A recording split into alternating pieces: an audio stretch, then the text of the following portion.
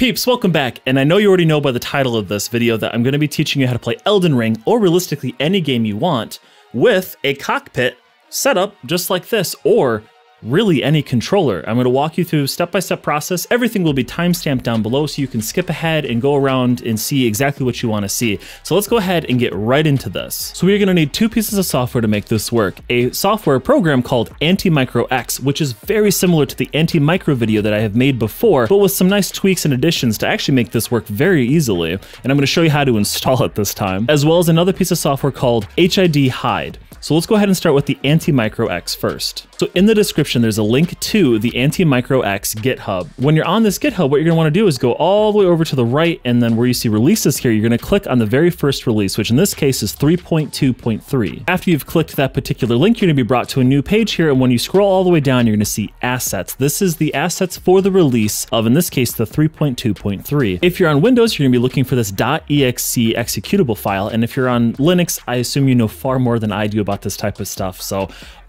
continue doing what you're gonna do. So for Windows users, go ahead and click the .exe, and that's gonna go ahead and start the download. From there, save it to wherever you would like to, and we'll come back to that in a second. The second link in the description is for the HIDHide program. You're gonna wanna go over to here, and this is made by Nefarious. Ooh.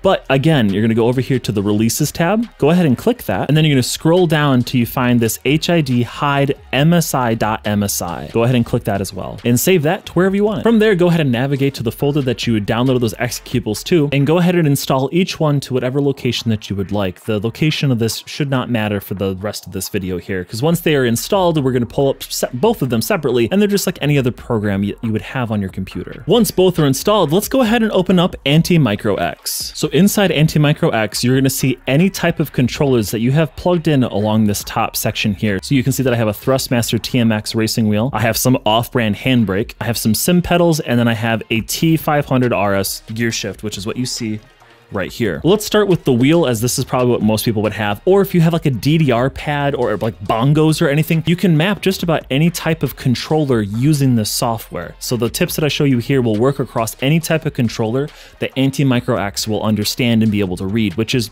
almost any type of HID device. So inside of the wheel thing that I have here, I'm gonna go ahead and start showing you how to like find what buttons you have. So if I hit A, you'll see the blue button pop up down here. That means that I'm hitting the button on here that's corresponding with button 5 in AntiMicroX. So this way here, I can see exactly what type of keys I can press. And if I press more than one, you can see that more things pop up. So if I hit 8 buttons, you can see 8 things being held. Well, what about the steering wheel itself, right? Because we need to be able to like steer our character. Well, if I take the steering wheel and I start turning it, you'll see that axis 1 starts going. Well, what about the other way? You'll see that, again, axis 1 is going again. Now, let's go ahead and click into axis 1, which in this case is our steering wheel. It could be axis 2, 3, or 4, whatever it is for you, but when you turn this, find the one that's lit up. Go ahead and left click on that, and now you can see in here, there's a little gray bar that's being moved, and now it's blue. This is essentially this gray bar. This is the position that the steering wheel is at. So as I go all the way over to my left lock, you can see that it's fully locked all the way over here.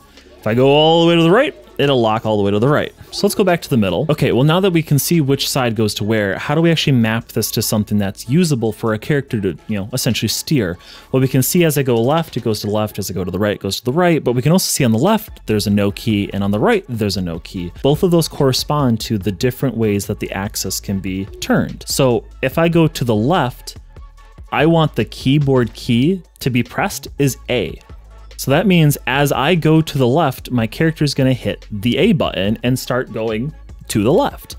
But I got to move this quite a ways to be able to start turning left. And my character, if I'm doing that in an Elden Ring game, that's going to be a bad time. So what we're going to do is grab the dead zone, and we're going to move these all, not probably all the way down, because then you're always going to be steering one way or the other. But I'm going to put these so that we're at like, I don't know, 1500 is my dead zone. So that way, that's the movement that I have to do on the steering wheel to make myself turn left and then to the right. So I have a little dead zone so I can always go straight. But if I want to then go left and right, I don't have to go that far to actually input left or right. We have the A key being pressed when we go to the left. Now we want the D key being pressed when I go to the right. So go ahead and go to the right hand no key section and hit D. So now I have it when I go left or right, that's what's being hit. And to show that this works here, I just brought up a notepad, and then what I can do is literally just go left, right, and you can see that the keyboard is typing in AD. Once you have this set up to the configuration you want, go ahead and hit close. So now from here, we can now go left and right, but we want to be able to go forward and backwards, right? Now, if you're using a steering wheel setup that has like the backs plugged in where your pedals go into this, when you press your like throttle, brake, and if you have a clutch, your clutch, it'll light up probably under like axis 2, 3, 4 under your steering wheel. But because mine are all separate into separate USB plugs, I can actually see over here where I have sim pedals on my controllers. If I click this, now I have 3 more fully separate buttons, and we can see that all 3 are being lit up as I press them. So if I press the throttle, axis 1 lights up. So I want my throttle to be W, so I can go forward, right? So press the gas, you go forward. So I click this, and I can see here that as I push this down, that bar lights up all the way till I bottom it out. So I want this key here to be W. So as I press it down, W is hit. Now, again, I want the dead zone further back, so that way I don't have to press it as far, so I get more instant reactions, especially in a game like Elden Ring where you want quick reaction times. This is what you want. Now, one thing of note here is that some pedals actually have what's called a combined throttle brake. So you see here where I have positive throttle. I'm gonna zoom in for you guys. So you see here where it says positive throttle. If this is set to normal, do you see how now I have, again, kind of like the steering wheel where I have a left and right one? If I start to press this pedal, do you see how one side's fully lit? My foot's not on the pedal at all, it's fully off. So if I wanna hold this in the middle, I'd have to, like if I wanted nothing to happen, I'd have to hold the pedal perfectly in the middle of its placement. And this is for like some pedal setups only have one pedal to do both gas and brake. So if you're all the way on, you're all the way gas. If you're all the way off, you're all the way brake. One of the ways you can get around this is if you change this normal part here to one of these other throttles, whether it's a negative throttle or a positive throttle, this can help you get away from having this weird like middle zone thing. So in our case, I'll go to positive throttle, and then as I push this throttle all the way down, it only goes one direction and it doesn't back off into this other, keyed zone. So just a way that you can get around some stuff if it pops up. All right, so now we have W being pressed when we hit the throttle, and I want the brake to essentially be reversed. So if I go down to axis 3 here, I can see once again, that is my brake pedal. I'm gonna move the dead zone further down so it's a quicker reaction. Go ahead and click no key and hit S. So now I have forward, backwards, left, and right. Now, in a game like Elden Ring, I wanna be able to dodge roll. So you can either map dodge roll to something on your steering wheel. In this case, I'm gonna actually map it to my clutch, which is my 3rd pedal. For those that might not drive a manual vehicle, there's 3 pedals. The farthest to the left is the clutch. So in this case, it's axis 2 right here. So if I click this, that's happening there. And I want this to be a pretty quick reaction. And I believe in Elden Ring, that's space.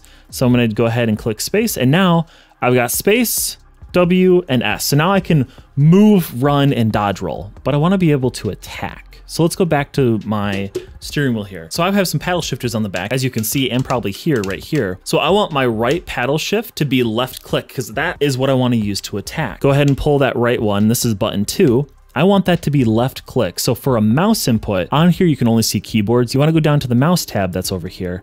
And here you can see all sorts of different mouse things, but what we want it to be is left button, where you see right here, left button, middle button, right button. You want it to be left button. So I'll go ahead and click left button. We have a left clicked map now, and I'm gonna go ahead and hit close. Be careful testing these, by the way, because these will just like click stuff. But now we can see that that's my left mouse button. So if I want to map block to my left paddle shift here, I can go back up to this button. Now remember, we mapped the left click button to this right paddle shift. So if you watch, if I click just this, it'll pull it up, because it's now acting as a keyboard, and this is how it works inside of games. So in this case, I want to go to my mouse and I want to use this as right button, because that's what block is in Elden Ring. So I have right click on the mouse and I have left click on the mouse. So now that you have kind of some of the basics here of just setting up the buttons, I'm going to show you how to do some mouse stuff so you can actually like move your camera, because that's kind of important in this game. I have some shoulder buttons that I can use on this here, which are my 2 outside bottom buttons. I want my button 12 here to be like move the mouse to the right, so that way it kind of like pans my camera. So if I go to button 12 here, I'm gonna once again go to mouse, because I know in Elden Ring, the mouse is what pans the camera. So I'm gonna go to mouse and I'm gonna set it to right, which means move the mouse to the right. So I'll click that. And I'm gonna go down to mouse settings, because I want this to be a little bit faster than like a really slow pan. So here you can see horizontal speed and vertical speed, and I'm just gonna have these changed together because there's no reason to have them separately in this case, because I'm only doing a horizontal pan. And I'm gonna bump this up to like 200. The other thing I'm gonna do as well is, instead of enhanced precision up here in acceleration, I want this to be linear. I want it that the second I hit the button, it immediately moves. But if you want it to be kind of a gradual increase to the full speed, you can change your different types of accelerations in in here. I just like linear because it just makes things a little bit easier, especially like I said in Elden Ring where you might want more quicker reactions. That now allows for the mouse to move to the right. So if I zoom in on my mouse here, you can see as I click this button, my mouse goes flying across the screen. Let me zoom back out. If you follow that mouse there, once again, you can see it just kind of shoot across the screen. And that's good. Now let's go ahead and do to the left. So once again, I'll click that button so I know which it is, and that's button 4. I'll click that, go to mouse, click left. Sometimes you might have to click it twice for the mouse settings to pop up. Click mouse settings and again, change together, and I want this again to be 200. Once you've changed that, go ahead and hit close and hit close. So now if I put this just right in the center here, I can now move my mouse back and forth using the buttons on my wheel. So from here, go ahead and finish setting up your controller, whatever that is, to have the buttons that you want to play the game that you want. And like I said, in my case, we're playing Elden Ring, but in your case, it could be anything you want it to be. Go ahead and finish that setup, and then we'll come back here and I'll show you a few more tips that you can use. All right, so in this case here, I have a finished setup. I don't know why my axis 2 through 4 decided to suddenly click on. Nothing's being pressed, so they're just there for some reason, so we'll just let that go for now. But I have everything mapped in here that is useful, at least on this. So now here's a couple tips for you. So on my shifter, which is over here, you can see that I have mouse up, mouse down. You can also see that I have this E comma down. Well, what is that? It's actually a combined task. So you know in Elden Ring, when you hold the use button, then you can use the D-pad to select one of your quick selects. That's what this is doing. So in here, if you actually go down to advanced, you can see that we have something called assignments, and you can see E and then down and then a time of like 0.1 seconds. So to make something like this, I'll make another one just so you can see it. I'll use button 5, which in this case is gear 5. So if I go into here, go into advanced. Now, if you don't have anything here, it'll ask you, before you open this up, please use a key. You can change this once you're in here, but I know that my use key is E, so I'll click E and then I'll hit advanced. And now I can get into the assignments. So in here, E is the use button. So it's gonna hold that down. And again, right, I want it to use the down key. So I can just click that and then click whatever I want on my keyboard and it'll pop in. So E down, it'll do E and then down. So it's just like a quick little, it's like a quick little macro that you can do to use kind of longer keyboard shortcuts for a game or whatever else you're doing. You can do it right here. And then you can change the timing of it down here in the lower right. You can change that from minutes, seconds, milliseconds, all that type of stuff. So in this case, I just wanted it to be pretty quick. It just bops it in and then we're done. So now I have everything all set up to the way that I want it to be done. So once you have your stuff set up, you can actually save this profile so you don't have to keep redoing it every single time that you load this program up. And to save a profile, go to whatever controller you want, and then over on the top right, you'll see this button that says Save As. Click that, go to wherever you want, name it whatever you want, and then hit save. Then to load it, you can just simply hit load, and then you can find all of your different loads. And in here, you can see like I have a Minecraft one, or like Undertale, stuff like that. So you can do it all right from inside of here. And then you have quick selectable profiles that you can load onto anything, not even just this, like just a standard controller. This is a bonus tip. If you don't have, all this type of stuff, that's fine. If you just have like a wheel that only has a couple buttons, here's how you can actually use like layer maps so that you can use a button as like a toggle to go between different layer maps to use more actions on the same button. So it like lets you like remap things. Down on the bottom here, you see how it says sets? You can do set 1 through 8, and then it's all down here as well. You can actually select between these, and these are all for the same device. And if I go to like set 2, you can see that all of this stuff is back again with nothing being selected. There's nothing actually here until I go back to set 1 and I have all my main stuff. Well, I'm gonna use one of my unmapped keys, which is button 11 here. And I'm gonna go ahead and click this, click any type of random thing you want it to be, because this is one of the weird things, like you can't just go into advanced and make it what you wanna do. So I'm just gonna call it space for a second. Then go into advanced and go down here to set selector. Where it says disabled, go ahead and make this select set 2 while held. So when I hold that button down, it'll go to set 2 and then remap everything to whatever set 2 has. And then as soon as I let go of the button, it goes back to set 1. So I'm gonna use that for right now just to show you this. So I'm gonna go set 2 while held. I'm gonna close this out. So now it's no longer the space, it's now this one. So if I use that button, so as I hold down button 11, you can see here that it suddenly goes into the second set. And now I have everything reconfigurable again to have even more control. So you can use this as like a quick hotkey switch to open up a whole new layer map for yourself. Well, what if I don't want to hold that down, right? So, okay, well, let's go back to the advanced again, go back to set selector, and then let's call it let's do a select set 2-way. So I'll go ahead and click that. Now, when I click that button, it just goes to set 2 and it doesn't go back. So if I hit it again, it'll go back again. Now be careful with this one. So you see how it still has that space button in there? Now that we've already gone into the advanced settings, you can actually just go up here and click none. Kind of a weird thing about this particular program, but it's a quick and easy way for you to just get rid of that. So now that'll still act as your set selector, but you don't have another button that's mapped to it there. And then the one way that you saw that was on there, that just simply sends you the set 2, and then it doesn't let you go back to set 1. So I'd be careful with the one ways, but you can set however many of these that you would like to do. So have fun with this, play around with it. You can just put a lot of functions on the same keyboard by using sets. Now that all of AntiMicroX is done, let's go ahead and open up the HIDHide, because there's a specific reason why I had you get that program. So the application of HIDHide will look a lot like this, except you'll have nothing inside of this applications folder here. What HIDHide does is it takes all of your HID devices. So in this case, controllers, right? So an Xbox controller, PlayStation controller, my steering wheel, all of my sim rig cockpit stuff here, it takes all of that stuff and it hides it from all other applications on my computer so that none of my applications, nothing, no game, no nothing can see these devices unless you pass it through to it. So the problem with using the wheels as is or another controller, right, is if I remap it to a keyboard, the game's gonna recognize that you are playing with a controller, but you're also playing with a keyboard. And so like if you mapped your A button, which is typically like jump in a lot of games, and you made that like run, in the actual game, your character will like do this weird run jump thing all the time. So to keep the game or other applications from seeing a controller being used and only seeing this new keyboard thing that you have set up, you need to use HIDHide to hide these devices. What we're going to want to do though is make sure that AntiMicroX can still see this stuff. Otherwise, if I don't have AntiMicroX in here, AntiMicro can't see these devices anymore and it'll just get rid of all of them. So what we're going to do is go down to this little plus button here and then navigate to where you have AntiMicroX installed, which in my case is going to be in my C drive, program files, and then right here, AntiMicroX, go to the bin folder, and then right here you can see AntiMicroX.exe. That is the executable that runs every time the AntiMicroX runs. That is what you're gonna wanna click on,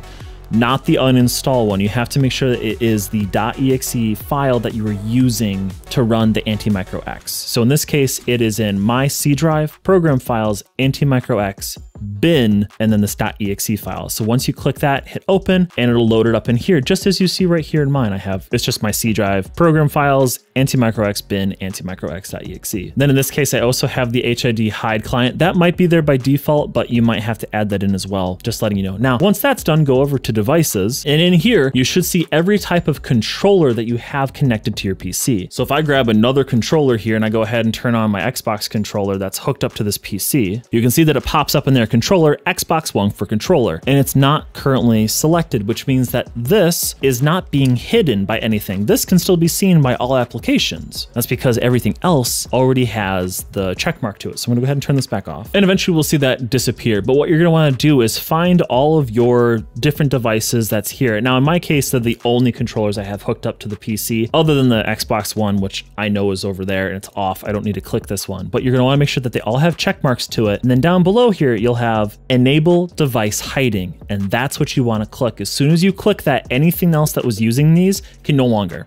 Whatever games, anything else that isn't passed through to the applications can no longer find these devices. And this was the one problem that I was having all the time, and this is what solved all these double input things. So you're gonna wanna go ahead and click enable device hiding. Now here you can see that I have gaming devices only turned on. If I have this turned off, you can see like I have a Camlink 4K, I have my like keyboard and mouse and stuff. You could also hide these devices too. I have the gaming devices only clicked on just so I can see specifically just my gaming devices. And then you can filter out disconnected if you want. I don't need to, so I'm just gonna leave it all hooked up like this. Now this is everything you needed to do in order to be able to play Elden Ring or any of your favorite games with whatever type of controller setup that you want to do. So let's go ahead and test it out. So here we are inside of Elden Ring, and let's see if it all works. So if I go to the right, I go to the right. If I go to the left, I go to the left. Straight, back, and then I should have back step if I just click that, or I should be able to sprint and dodge roll. Perfect. Okay, so now I have this. I should have jump on a key. Yep. Let's go find somebody real quick to see if I can lock onto them, because I mapped my lock on to my handbrake here. So let's see if I can lock on anybody. Hello? Oh, I sure can. Get wrecked. You know, You can at me all you want for the fact that I'm going to use a mage build for this. Yeah, that's right. Oh, perfect. I didn't mean to... There we go. So now, I mean... Come on, come on. I meant to backstep! Hello! You can tell this is going to take some time to get used to. I'll put it at that. So let's double check here, right? So I can sprint, I can do everything in here. I should be able to call my horse with that little macro that we set up on my my shifter here. So if I go down into reverse or R for ride, I call my horse up and immediately I'm ready to roll. So from here, I can still drink my Estus Flask. God, I've played too much Dark Souls 3. Flask of Crimson Tears. I can still drink that. I can block if I had my shield out. I have a lot of stuff that's already set up to this, that if I want to sprint, all I have to do is press in my clutch pedal. And then from here, I can jump, I can do all the stuff that I would normally do. But we also mapped those mouse movement things to allow for some panning. So if I click those two buttons, you can see here that I'm able to pan my camera around in a nice smooth fashion in order to be able to still be able to see things, especially if you're not locked onto something. Or if I turn all the way around and I want to quick lock onto somebody, right?